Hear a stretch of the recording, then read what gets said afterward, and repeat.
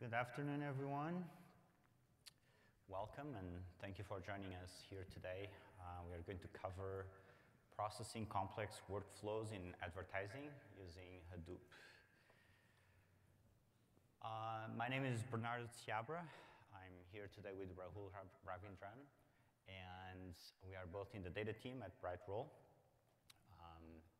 And our team deals with all big data related projects in the company. And more recently, the data processing pipeline that we are here today to present some of the aspects and challenges we had to deal with. And Rahul will cover some of that on the second part of the presentation. In the first part, I'm going to talk a bit about what BrightRoll does and what the company is about. It's just going to be setting some context around what we do, what kind of data we collect, and the scale numbers that we deal with. Then I'm going to cover some of the data consumer requirements, who are the consumers of data, what kind of data we expose, and some of the requirements of that data. Then we are moving to the motivation of building this data processing pipeline.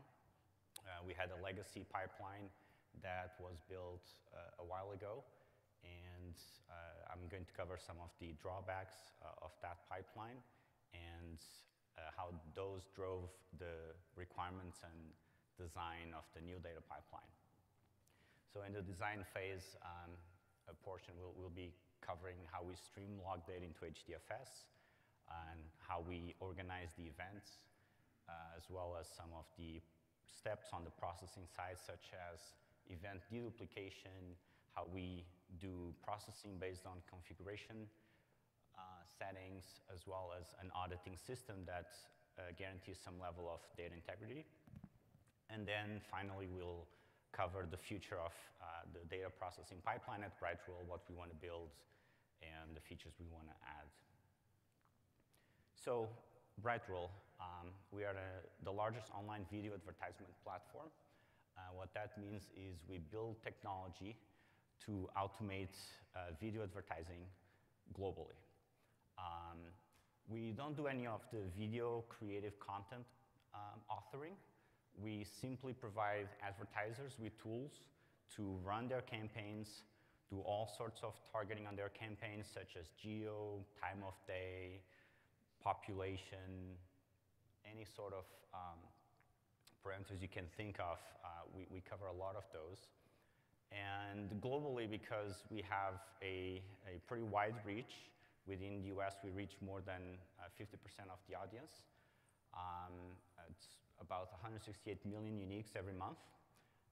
That means we have a big volume of requests coming in on a daily basis, around 1.5 billion. That translates into 3 billion video ads shown every month and 20+ billion events processed per day. So these are sort of the scale numbers that we are dealing with at BrightRoll at this point. And if we draw the trending graph, it has been increasing dramatically. And I'll cover some of that scale needs that went into the design of the new data processing pipeline. So we have a few different consumers of data at BrightRoll, and they process different data for different purposes.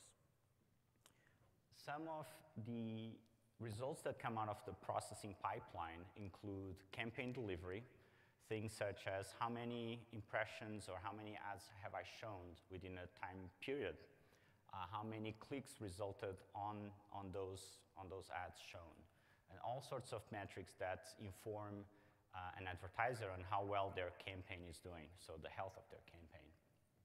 Then we also expand that to include broader set of data for analytics purposes, and we also include telemetry data that is constantly monitoring the health of the platform in general over time. Then in terms of who consumes these data sets, there's a very wide range of consumers, from systems to individuals. real people consuming this data, humans.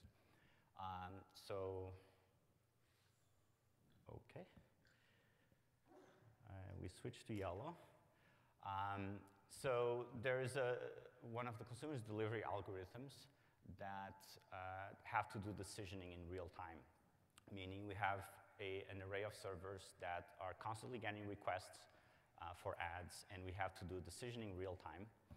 And because of the constraints there on 100 millisecond response time and how fast we have to do the decisioning, these systems are more or less stateless. What that means is we need to feed back the computer data back into the algorithms to rectify the delivery and make sure that we deliver on targets. Another consumer of data is real person campaign managers. And these are people that are managing campaigns for our customers or our end customer managing their own campaigns. And they need to be able to monitor the health of their campaigns more or less in real time or close to real time as possible, so they can tweak and adjust their targeting or their volume or their spend in order to be able to meet the client's demands. In addition to that, we also have a billing system. That means all the data we process in the data processing pipeline is the source of billing for the entire company. So you'll see in the requirements that we had to take were processing data sort of in a low latency fashion, but in an accurate fashion. Some of that data also flows into forecasting and planning tools, as well as business analysts that use their own tooling to consume this data for long and short-term analysis. So as you can see, these last 2 points, the correctness of the data is not as important, and these were a different set of requirements that we had to fulfill. So, like I mentioned before, there was a legacy data pipeline, and the motivation to move away from this legacy data pipeline to the new one encompasses a bunch of different points. This pipeline was built about 4 years ago. Back then, we were doing 1 billion requests per month on the platform. We are currently doing 45 billion per month, so it's a 45x increase over the period of 3 or 4 years. And of course, the design for that pipeline wasn't done in a way that would allow us to scale forever. So that was a very big motivation to move away from the old data pipeline, or the legacy data pipeline.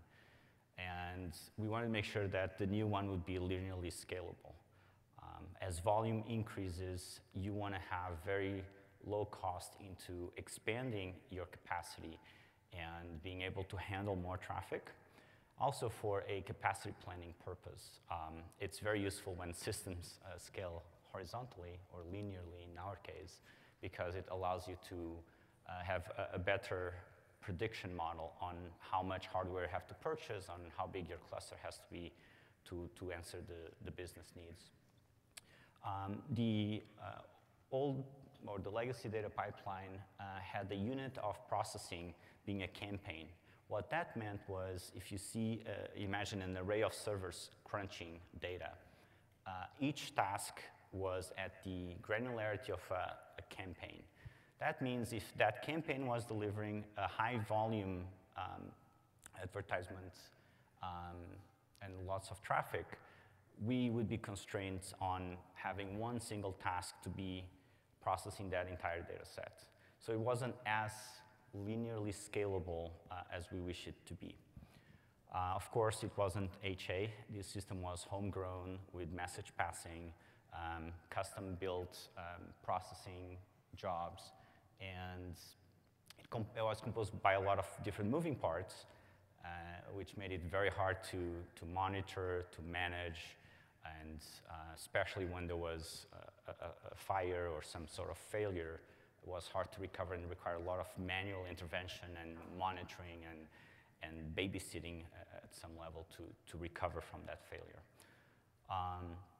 On top of that, because it was custom built in-house, there was a lot of boilerplate code that we wrote, and that made it really hard to onboard new data sets or add new computations to the pipeline, which when you are in an evolving business, you want to make sure you shorten the time that you have or you need to add a new data set that is now being produced or derive a new computation and new metric from the data that you already have. So we had to take all of this into consideration on the new pipeline. Another big scale constraint was the fact that we were interval-based processing on the old data pipeline. And that meant we had to process a 2-hour window, sliding window. And that, of course, gives you an inherent delay on how fast you can get data from producer to consumer. And if you're doing interval-based processing, there are going to be times where your systems are idle until the next interval kicks in. And you'd see systems going to a high percentage of resource utilization for 10 minutes or so. And for the next 5 minutes, we were just idle waiting for the next interval to come in so we could then do the next batch of processing. And finally, there was the necessity for all the data to arrive into the data store for us to be able to process that data. We couldn't process it incrementally necessarily. So that caused a lot of issues when one single data producer, for example, amongst hundreds, did not send the data for whatever reason. And going back to the failure scenarios and manual intervention, that was a big bottleneck there. So in terms of performance requirements, I touched on some of these already, but just to reemphasize, we needed low end-to-end delivery of aggregated metrics, meaning time of event produced till event being consumed on the end of the pipe, on the exhaust side. We wanted it to be as low as possible. And this was to enable the feedback loop into the decisioning algorithm on the ad serving side, as well as to give campaign managers a way to react faster to the health of their campaign so they can do adjustments as needed. And of course, being linearly scalable. As I mentioned, our growth rate has been very, very steep, and we want to make sure that the bottleneck is not on the code, on the design and the architecture of the pipeline, but on how many resources or how much resources you have allocated to do processing. So with that in mind, we took some design decisions when planning this pipeline. So we wanted to go into a streaming-like model. As I said before, we had to do interval-based processing. We waited for an interval to kick in. We processed that data. All the data had to be there so we could process it. In this model, we want to make sure that we process data as data comes in. So it's not true streaming in the sense of Storm, for example, but it's very close in the sense that you don't have to do interval-based processing. And of course, we want to make sure that we went over the data only once. Reading and writing in HDFS is expensive, as we all know. Usually, we run on spindle disks, and you want to avoid that cost as much as possible. And to allow the continuous processing model that we created, we added the checkpointing concept into processing, so you know exactly where you are in the stream of data that you are processing. And when you are done with that stream, with that portion of the window, you process the next one, the next one. So you are continuously processing as data arrives. And we wanted to decrease decrease the end-to-end latency between event creation and event consumption. And currently, we brought it down to about 5 minutes. On top of that, I mentioned that we do financial calculations, and we are source of billing for the entire company. So we want to make sure that our data was correct. And in order for us to be correct and resist the failures and not do anything too complex, we want to make sure that every single run of any single job in the pipeline was idempotent. That means a job can fail, a task can fail, or we can kill a job and rerun it, and we always get the same data in the end. We want to make sure that was very robust, again, for the financial needs. And finally, to ease the onboard of new data and computations, we want to make sure that these were defined in a configuration file. Data is all defined in protocol buffers, so we have all of the event types and the fields and so on defined in a protocol buffer, which allows us to do schema evolution much easier. And we also trigger computations based on joins of events within the same session, and we define all of that within a configuration file. Rahul will go over the details very shortly on those. So in terms of a general overview of the pipeline, we have data producers. In our case, it's mostly ad servers that are producing data, making decisions, and informing the pipeline of the decisions that were made. We ingest those events via Flume-ng. Those events get written into HDFS. Files roll on a 2-minute basis, and that's our permanent store. And then we have a series of steps on the pipeline. The deduplication, we want to make sure that all events are unique, and we then process those events and store. Those boxes are very abstracted. There's a lot more under those covers. But to simplify the diagram, that's more or less what happens on the pipeline. And this runs on top of MapReduce, HBase, and of course HDFS. And the exhaust then feeds into a data warehouse system where we store the result set, the aggregated results. These are stored within minute-level granularity up to a few days of expiration, and then they get rolled up to daily levels as well. So, as I mentioned, the data flows into HDFS via Flume-ng. So we have ad servers that are constantly writing data into Flume, and we store that data into HDFS. And to be true to the stream-like model, what we do is we have the files to be rolled every 2 minutes. It's a feature that Flume supports natively. And we make sure the files are lexicographically ordered. That means if you sort them lexicographically, you know which file is older and newer. And then you can do processing based on that and that ordering. And that is important because we implemented a checkpointing system, like I mentioned earlier, that we call markers, where we keep track where we are in the file listing, and we always move forward on our processing. So an example of how a marker would look like, you go into a folder in HDFS, you see files that are lexicographically sorted, that Flume is rotating every 2 minutes. And all we do really is to keep a marker on that directory on which file is being processed right now. So we ingest that file, and any files that have been added after the last run, and we process that set of files. Once that processing is done, we then move forward the marker into the next file, and that feeds into the next run of that same job. So that's pretty much how our file-based marker system works. And with that, I'm going to pass the talk to Rahul, that's going to go over more details of markers and the processing side. Thanks, Bernardo. So we've already seen how Flume essentially takes a bunch of files that are generated by ad-serving machines and writes them as a sequence of files into HDFS. We need to dedupe these events because a lot of events may be retried as part of Flume, and we may have duplication of events because of an auditing system that I'm going to go into towards the end of the presentation. So before we get into the deduping algorithm, let me go over the anatomy of an event. Every event has two parts, an event header, which is common for all events, and an event payload, which is specific for the event type.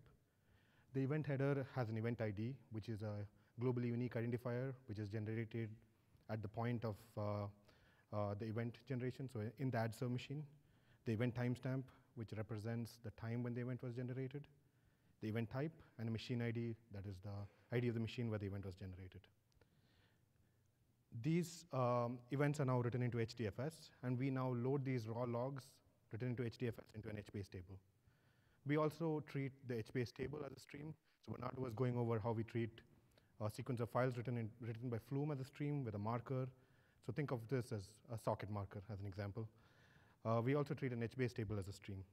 The way we do this is because HBase provides a view of time, of the dimension of time into the data that was inserted into HBase. Every cell that is stored into HBase, as you guys know, has a timestamp associated with it. So you can query based on time all the data that was inserted prior to a particular time, after a particular point in time, or in a particular time interval as well. So we have a marker for every table, in fact, a pair of markers. For every HBase table, we keep a pair of markers represented by start time and end time. Start time represents all the data that was loaded into an HBase table, after which we need to read or process this data. So all the data that was inserted prior to start time has already been read and processed. End time represents the point in time up to which we have inserted data into HBase. So all the data that has been written into HBase will be, will have a timestamp which is less than the end time. So as we insert more data into HBase, we move the end time marker forward. As we read and process more data, we move the start time marker forward. So now we have essentially a window of data, window of to be processed data, which represents all the data inserted between start time and end time. Now, before we go further, let me go into the historical context of how we arrived at this deduping algorithm. Initially, our very naive approach to deduplication was we essentially would insert an event ID as a row key into HBase, and the event as the payload in the cell. For every event that came in, we would essentially check, did the event ID exist in HBase? If it did exist, then this event that we are processing is a duplicate. If it didn't exist, we emit it. It's unique. This, however, required for every event random lookup into the HBase table. And this lookup involved the entire key space. Each of these event IDs were globally unique, so the duplicate could exist anywhere. This was slow. At the scale we were talking about, this was just not going to work very well. We needed to convert this random lookup, which involved the entire key space, into a much more targeted lookup, which we would look up only on a particular subsection of the data in the HBase table. So the way we did that was first convert the row key. We would have the event timestamp as a prefix in the event ID. Now, timestamp, of course, has a property that it's always monotonically increasing, and this could result in hotspotting. All the data that was inserted, that was generated recently in the past 1 hour would all largely go to the same region server in HBase, or the same machine. So we're not really using all the scale and the distributed nature of Hadoop if we just went about inserting data using the event timestamp as a prefix. So to allow for better distribution of data across all the machines that was in our cluster, we essentially put a 1-byte salt, which was a hash of the event ID. This ensured that the data was distributed across all the nodes in the cluster. We then take this, we have this window of to be processed data. We break this window of data into chunks. Each chunk has a property which is defined by all the data in a particular chunk has the same salt, and all the data in the chunk has contiguous timestamps. So this is an example here. We have the first chunk, which are the first 3 rows here. They all have the salt value of 4, and the timestamps are contiguous. The second chunk has a different salt value, and the third chunk has a different salt value of 7. Each of these chunks are processed independently. Now, of course, all the data within each chunk is also sorted. This is an artifact of how HBase stores data. All the data is sorted based on the row key. Now, we then would go and for each such chunk, we would generate a secondary scan, which I call a historical scan. So this historical scan did not have a time range. The previous one was always, the previous scan that we just dealt with involved scans between start row and end row. So we're using the property of HBase to provide a time range and a time view into the data. This secondary scan that we're generating, which is the historical scan, did not do this. It was just a scan which used a start row and end row. The start row was specified using the row key as follows. The first row in a chunk was used as a start row. The last row in the chunk was used as the end row. So now we've essentially generated a new scan which did not use time, but limited the query space. The original query space, which was used for, say, the first naive deduping algorithm, was going to use have the entire key space. For this historical scan, given that we've used the start row and end row, we have limited the scan and the query space into a very targeted and small section of the data. That's essentially between start row and end row. Now, at this point, we can perform deduplication, which is the obvious algorithm here, where for every row that is contained in the chunk, we would check, did that row exist in the historical scan? If it did, it's a duplicate. We don't emit it. Otherwise, we emit it. This really resulted in a dramatic improvement in our performance of deduping, given that we have a lot of requirements around high performance here. We are, at this point, deduping at about 1.2 million events per second, of course, amortized in a given MapReduce run. One of the interesting things we noticed was we have two kinds of scans, which kind of conflict in their performance requirements. We have the time range scan, which is the scan from start time to end time, and we have the start row, end row based scan. The time range scan performs very well when you have a large number of H files. An H file, for people who don't know, is the underlying storage mechanism used within HBase. So each H file has metadata containing the time range of the data inserted within, contained within that H file. So if you have a large number of H files, and we specify a time range for the query, the start time and end time, most of the H files are eliminated as candidates. So the time range scan performs very well when you have a large number of H files. On the other hand, we have a start row and end row based scan, which is a historical scan. This will need to go over all the H files to check whether any row existed within the particular H file. This doesn't perform as well as the number of H files keeps growing. So we have essentially two very contradicting viewpoints in terms of performance. So what we did here was we essentially wrote a compaction coprocessor, which would select all the files, the H files, which are older than start time. So now the time range scan, which always scanned data which was between start time and end time, would perform very well because the number of H files in this time range was large.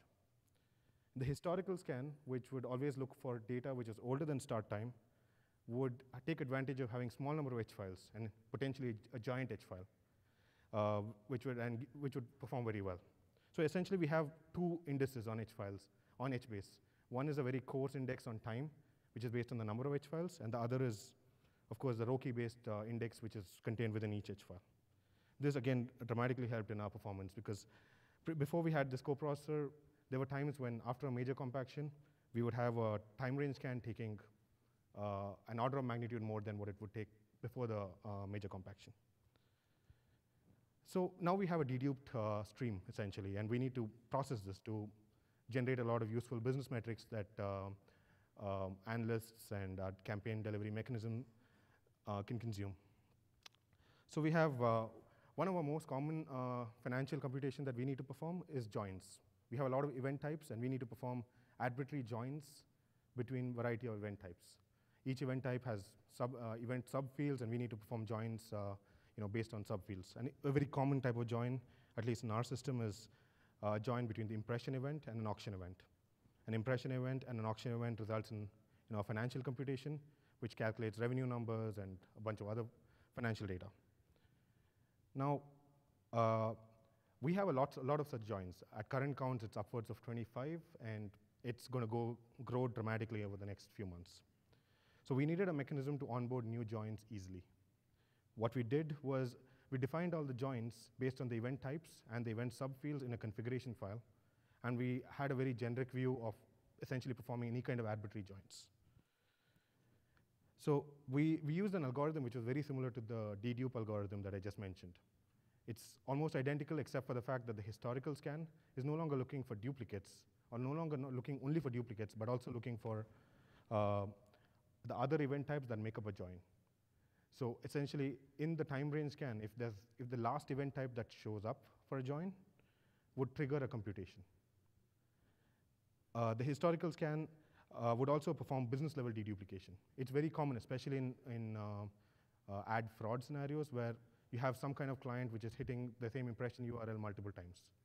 The ad serving machine would generate different event IDs for each such impression URLs, but they all are impressions for the same auction, so it needs to be counted only once. So we need to perform deduplication not based on event IDs, but based on an auction ID. And we perform that in a manner which is very similar to what I just described for the deduping as well. We also have now a view of essentially the life cycle of an auction session. So from the auction to the resulting impression, to the mid event, to the end event, the click event, the conversion event, and so on.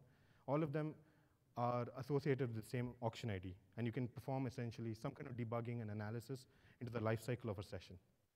So this was proved to be very useful for other engineers and analysts as well into seeing how a particular auction behaved.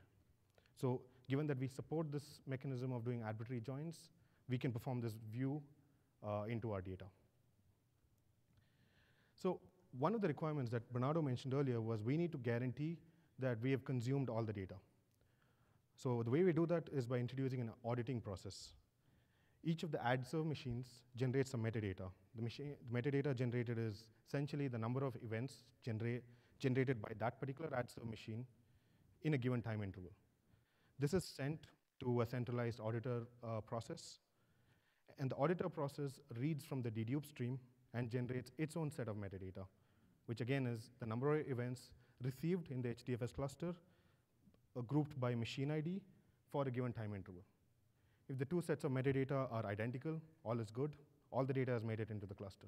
If they are not, the auditor would essentially force a replay of all the data from the ad serve machine into the HDFS cluster. The ad serving machine would also essentially store all the data on local disk to enable this replay mechanism. Given that we have a deduping algorithm, though we may have been missing 1,000 events out of 10,000 events in a particular ad serve machine, we replay all of the 10,000 events. We would filter out all the events that have already previously made it, and we would essentially emit only the 1,000 events that have not made it into the dedupe stream. So this is, again, important given our business is based on impressions, and duplicate impressions which were not, duplicate impressions can create problems for financial computations. So as a result of all this, we have a system now which provides a lot of what I've just spoken about, what Bernardo has spoken about, and which scales linearly. It's highly available within a data center because of how Hadoop is built. It's highly available across data centers by, we can switch traffic from one data center to the other, even if there's a DC level shutdown. And we can easily onboard new computations, whether it is joins or simple counts and so on. And we can provide guarantees on the consumption of data, that all the data has made it into the pipeline and has been processed and so on. So going into what we have for the future, we are planning to move to HBase 98. We are currently on 94. And 1x if it comes out, based on when it comes out. Further improvements to the deduplication algorithm. And then we want to have more dynamic definition of the join semantics. We currently have it all specified in a config file. So we may have something more dynamic. And then potentially use HDFS federation to allow more isolation and separation of concerns for different kinds of data. That kind of is it for our presentation. Questions? Bernardo, you want to come up as well? I'm coming. So if anybody have any questions, just raise your hand, please. Since timing is such an important part of your algorithms, how do you maintain consistency of timing and handle latency issues near boundaries? What do you mean consistency of timing? I'm unclear of that. Multiple servers. How do you make sure they all give you the same timestamp? You've got multiple paths going to your HBase with the originating data sometimes taking 100 milliseconds, sometimes taking longer, sometimes taking shorter. So which group of 2-minute files do they go into, and how do you ensure that it's based on the originating timestamp when it's near a boundary, so on? In terms of time consistency, we, in the way we have used the time-based markers, we always account for a max clock skew of 5 seconds between servers, and we have alerting if it goes beyond a second and so on. But we essentially, when we store the time-based markers, the start time and end time, we always decrement the time by 5 seconds to ensure we don't miss any data because of clock skew. Does that make sense? So that means you have to go through multiple files because of a 5-second overlap. Yes. Any other questions? You mentioned you're using Flume NG. Are these just log files you're moving? And so what source are you using? Are you using a spooling directory source? Are you using a tail-f exec? What are you doing? We're using netcat source. That's all our ad serving machines just write to the socket. And for the whole replay mechanism that we talked about with the auditor, we use the spool directory source for that. Okay, thanks. Any more questions?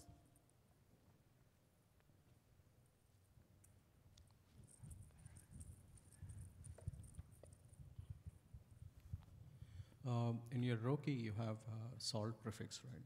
So what sort of scan criteria are you using to, it's one way you're reducing your skewness in the source data being ingested, but for query performance, the scan, read paths, did you see any challenges in there with the, by able to generate the salt and? So the salt is a hash of the event ID. It's a Hash of the one-byte event hash. ID. Yes. Okay. And we don't necessarily query all possible salt values. Okay. We've divided our data into chunks, Okay. all of which have the same salt, and then we issue the historical scan, which is start row, end row based on the boundaries of the chunk. Anything on the encoding on the disks and so forth? No, we within did not HBase? use like prefix encoding and so on. If that's Nothing what like you- that? No. Oh, okay. Thank you, everyone. That's the end of our session. Someone here.